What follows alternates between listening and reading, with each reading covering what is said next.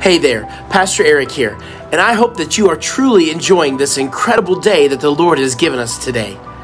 Our devotional today comes from Philippians chapter 3, verse 13, and it says, "No, dear brothers and sisters, I have not achieved it, but I focus on this one thing, forgetting the past and looking forward to what lies ahead." Leave it behind.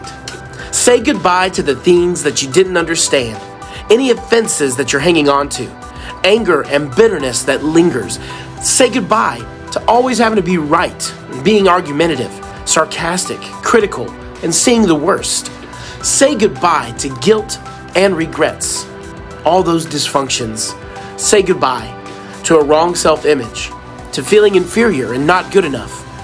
Say goodbye to any relationships that you know they're just wrong and they're causing you to compromise.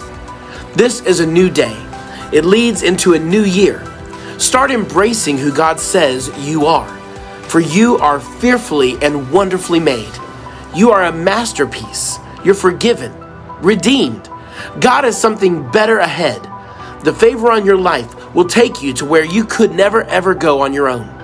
New doors are going to open to new levels, new relationships, new healings, freedom, and breakthroughs. It's going to be a bountiful, abundant, flourishing year. Let's pray together. Father, thank you for this new year that is right in front of us. Thank you that I can say goodbye to all of the negative baggage that would try to keep me from moving ahead. I look forward to the new things that you have planned and that you are doing in my life this year. In Jesus' mighty name, amen.